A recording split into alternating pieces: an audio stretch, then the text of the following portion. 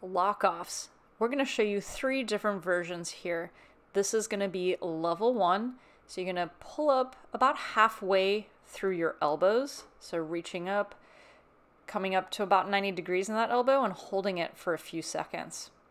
This is definitely the best place to start if you've never done lock-off training before.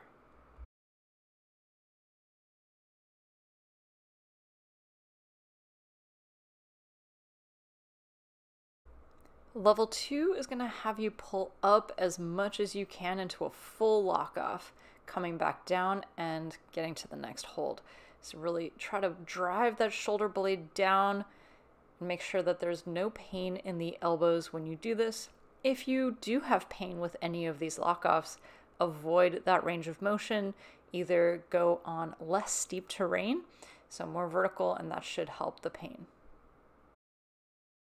Level 3 is having you lock off with one arm and moving to the next hold. So this is way more advanced and it's going to require a lot more strength. So make sure you really work up to this variation.